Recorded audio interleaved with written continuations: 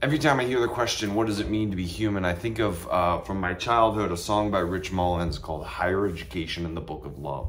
It starts with a monologue to that very question. What does it mean to be human? I cannot help but suspect that one time in the history of thinking that people believed that it meant that we were spiritual, that we could make choices, and that we were capable of aspiring to higher ideals like loyalty or faith or maybe even love.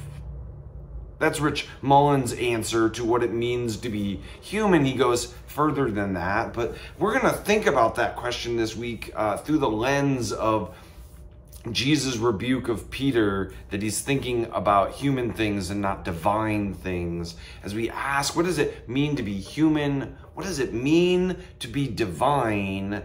And in the middle of that, what does it mean to be one who walks in the way of Jesus Christ? What does it mean to be you? And what does it mean to be me? See you Sunday.